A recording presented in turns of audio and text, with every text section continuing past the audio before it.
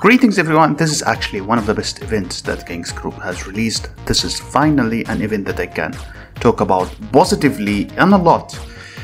It's called Effortless Progress. What does it do? It basically provides you from 30% up to 50% on almost everything regarding the upgrades when it comes to the game. Like for the first step here, we have the Crystal Energy, which is tier 12. It reduces the tier 12 upgrades cost by 30%. If you are still lacking for the tier 11, here is the tier 11 developments, hero gears, which I don't think you need it, or chief gears, maybe badges, but I still won't recommend you. If you want to pick something, you would have either to go for the aircraft if you want, or the tier 12 only. The reason is now aircraft actually do matter, because when you do these upgrades, it amplifies the power duel of your aircraft. So if there is two things you would go for here, I would recommend you to go for the Crystal Energy Research and for the aircraft. If we take the example of tier 12 in here, if I did choose to pick it up, it will show me bundles. These bundles are limited time bundles and they are actually all good, with the exception of the $100 being of course the most costly. And if you paid attention to the numbers inside, the lower the bundle is, the better.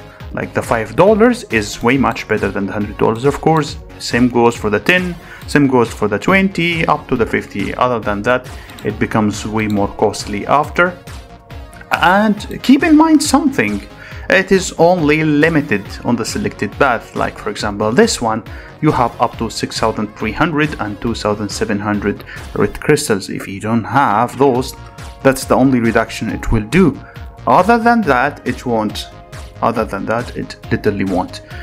So basically you got to pick this one only if you have saved enough. Even if you did not save enough, you can just start a couple of researches and hope that you can get the discount alongside it. And if you don't like this, and if you thought about switching, you can switch into any you want. Let's say I want to switch to the aircraft. It will show up a bundle. This bundle will have this token. This token will allow you to switch. I'm not sure how many times you can buy it, but it says here one time, so I'm really not sure.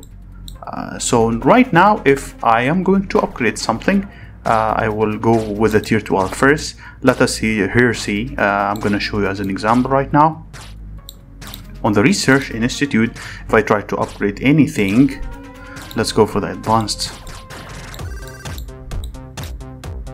Here as an example,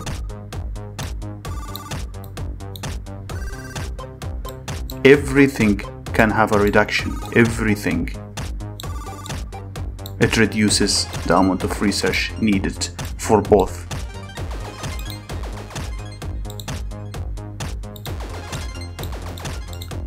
For the rider, I would definitely go for the hunter first, but as you can see, everything here is now reduced. You can start those upgrades, and then once you consume some of these reductions, it will show here in the tab when you try to go through it again. See, this is how much it reduces. Once this is over, you cannot have the reduction anymore, and once the event itself is over, you can't have this upgrade again.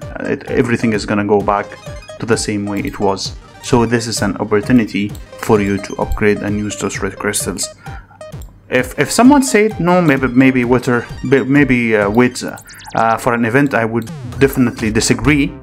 I would disagree, even if it's survival of the fittest, even if it's serious. Is no, a 30% reduction to the amount of money you are going to spend is way much better than earning extra resources.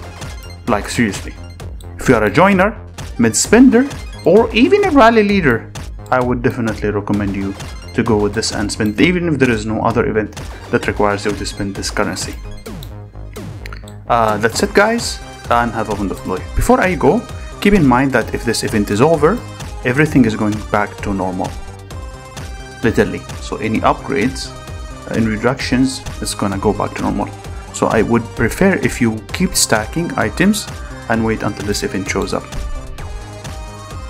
That's it guys, and have a wonderful day.